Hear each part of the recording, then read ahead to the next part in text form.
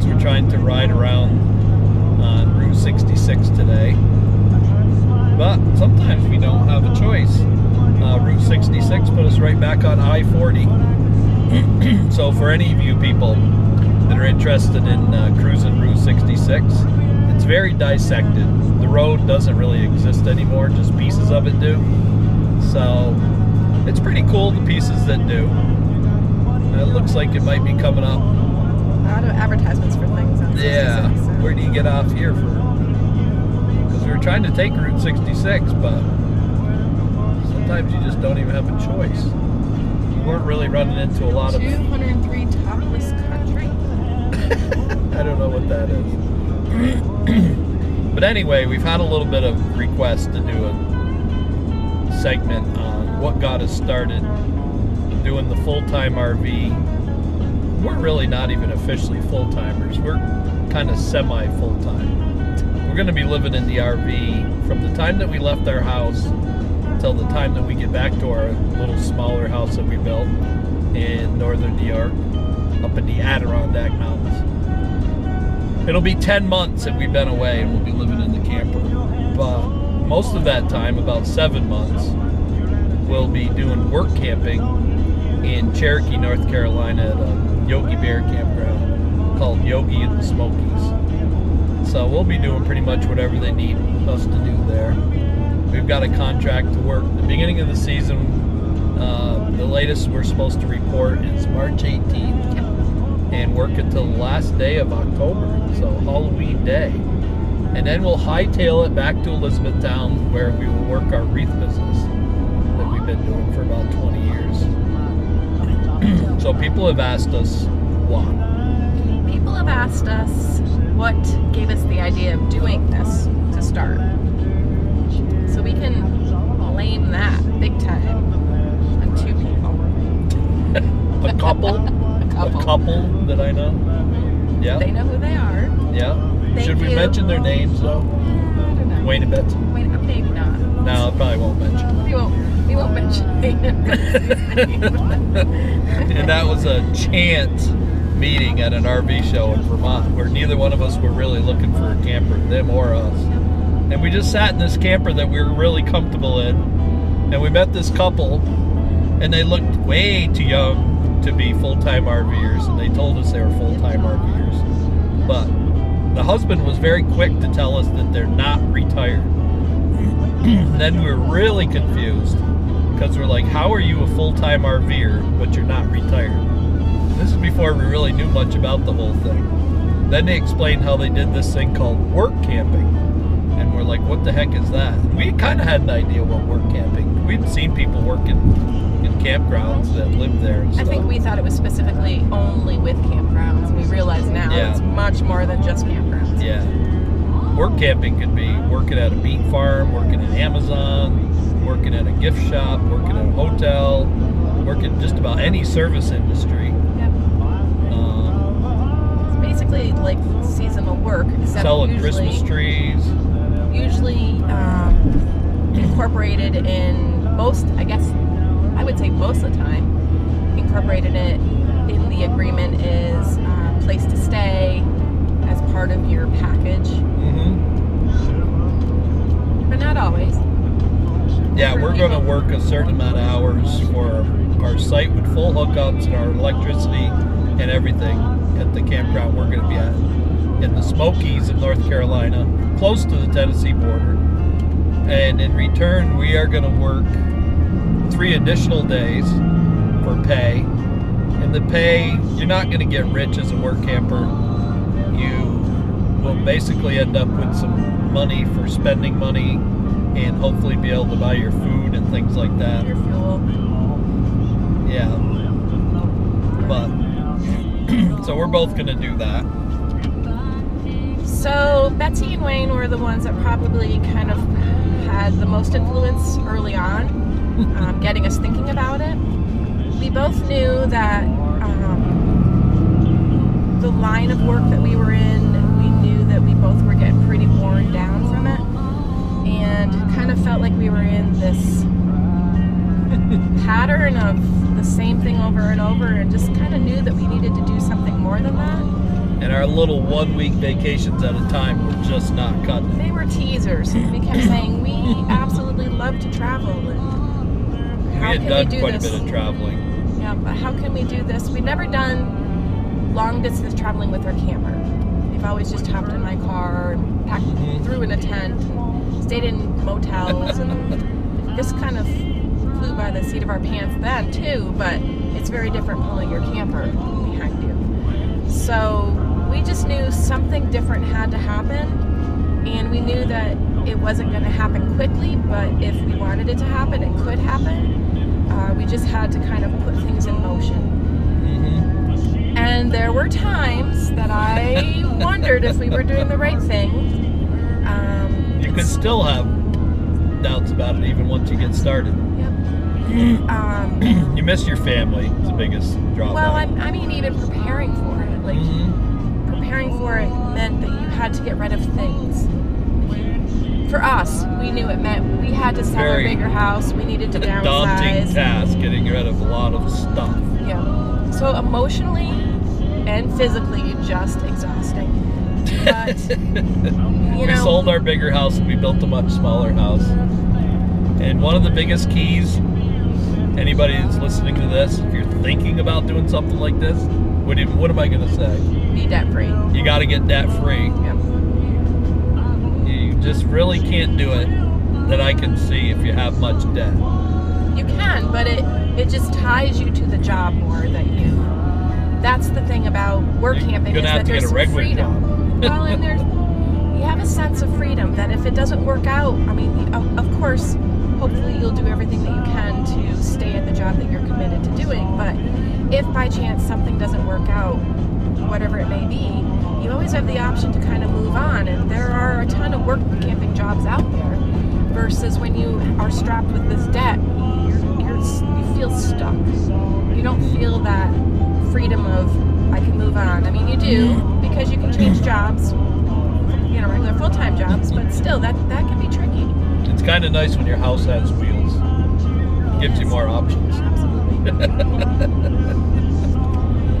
I think the other question was, whose idea was it first? Whose idea was it at first? I think it was kind of a mutual thing. More me than you think, at the beginning? You were kind of caused you anxiety even thinking about it? Well, he wanted to do this and not have a house. And, thinking about it now, I could see the perks of that, but I also see the downfalls of that. And for me, I really just needed a home base. I needed a place where I could come together with my family, our friends, and just call home. And it was a sense of security for me, because I always thought, like, if something were to happen with our health or whatever. Or if you just didn't like being in the camper. Yeah. You just got sick of being on the road. That we had a place to go. And it was a familiar place, that we felt ownership to. So. Well, we ought to feel ownership because we did a lot of work. So that's why I, at first, had a lot of anxieties, because, doing this without, getting rid of everything. I don't know how people do that. I don't know. I know a lot of people do, and God bless them. And they say that, they get it down to where they can just be in the RV, they have nothing in storage. They say there's a sense of freedom, and I understand that sense of freedom, because we definitely experienced some of that, getting rid of a lot of the stuff that we had. We still have stuff. We still have too much stuff. Yeah, we do. He has too much stuff. Yeah, right. We have too much stuff still. But we don't have anything in storage that we pay for, like a self-storage place. Yeah. And we've heard of a lot of people that go full-time, and the stuff they just can't part with, they put in storage, and then they're paying, $100 or $200 a month for this stuff, and some of it they haven't laid eyes on in years. And then in the back of their head, they're like, oh man, I have this stuff and I don't feel like going back and dealing with it. So, it's really up to the individual. Everybody's different, and just because we feel this way doesn't mean that everybody feels this way. But this, we just wanted to answer some of those questions that we were asked. This is kind of the experimental year. We're kind of seeing how this all works, what we like about it, what we don't like about it. We haven't even started work camping yet. Work camping is going to start in another, how many days? 10 days? Yeah, something like that. I don't even know today's. Whatever the date is today. This is one of the hazards, folks. Or perks. Yeah, half the time you don't know what day of the week it is. I know it's Tuesday. It's Tuesday. Yeah. Hang on, I can tell you what day. I'd have to look at my phone to tell you what the date is. It's Tuesday, March 7th. Okay. So we have about 10 days. Yep. And we're traveling back east right now. We're still in New Mexico. Hope to make it into Texas tonight. And, you know, it's funny. We can lay in the camper at night watching TV, and we'll say a lot of people would feel sorry for us, but we're really just about as comfortable as we could be. In our camper, and we've got our dogs with us. The traveling part is quite enjoyable. You do spend a lot of money on diesel, I would tell you that. So far we've been traveling for over 2 months, and we have been to so many places and experienced so many things, and it's been like a dream come true. It really has for both of us. Is there any other questions that we wanted to answer? I was gonna say, when Doug was talking about the camper and waking up in it, it's funny because our constant is the RV. So we always know what our bedroom looks like. We always know what the bathroom looks like, or the kitchen, or the toy hauler part, or whatever. Like, we know that is always the same for us. But in the morning we'll wake up and we'll be like, where are we? Yeah. Like, you know, our constant, You we really wake have up, to remind everything yourself. looks normal, but you step out your Inside. door, you look out your window, and the scenery can change daily. Dramatically. Yep. So that's kind of the cool part, but just as we have to remind ourselves of what day it is, we have to Yeah. remind ourselves of where we're at. I have to remind myself, is it a day that we're moving, that we're going to be on the road? Is it a day that we're going to be sightseeing? Is it a day we're going to be just relaxing? I mean, you still have things to do. You know, days that you have to hook up and you have to go through all that and you have to prepare. You don't know we never know where we're going to stay at night. We really never. Almost without exception. We might have an idea of what town. Like, we have no idea. We know maybe how far we want to go today, but we have not made any reservations. Amarillo Nothing. by evening.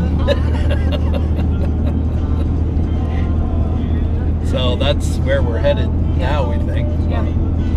You know what? The beauty of the whole thing is, if we see something else that strikes our fancy, it might not be there. Or if we get too tired, or if we're there too early, we might go beyond that. Yep.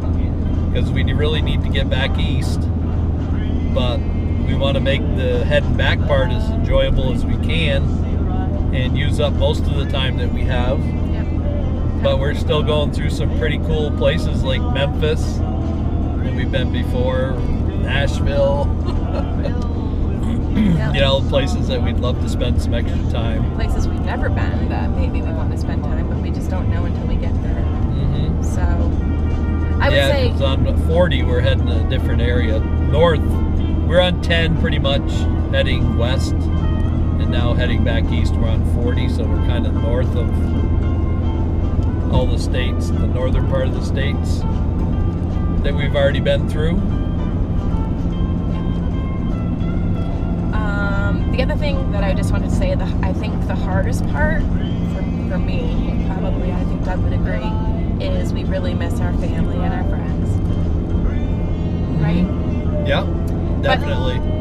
Hold the camera. Does help a little bit is technology.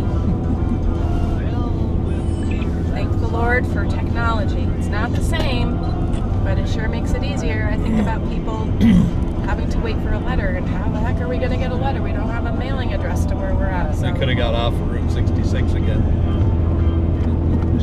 This is tricky trying to stay on Route 66, folks. I can tell you that. Carlsbad Caverns. Yeah. We went to Carlsbad Caverns. Yep. It's that way. Yeah, we're north of there now. So I think that's it, right? One thing I will tell you is this part of the trip is purely been living off of savings. We knew for quite some time that we wanted to do this, so we'd been saving money because it is costly to head all the way out west. I mean, we went all the way from northern New York State to southern California, so you really couldn't go much further. And we have burned a tremendous amount of diesel fuel. But it's probably all been worth it. That's probably your biggest expense. And then food, probably restaurants. If you know, when you're in an area you want to try certain dishes that they eat in that area. It's very easy when you're out. Oh, let's just grab. Yeah. Whatever. This meal, that meal. Yeah. So that can cost you some money. We'll kind of plan like the day. Like, okay, today if we're gonna be out, pack a sandwich or make extra. Like I made goulash last night, so we'll have goulash for a while.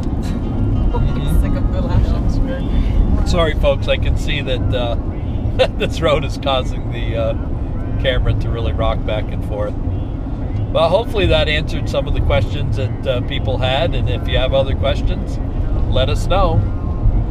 Thanks, bye. Hey everyone, if you're enjoying our videos, I hope that you like, comment, and subscribe to our channel. Thanks.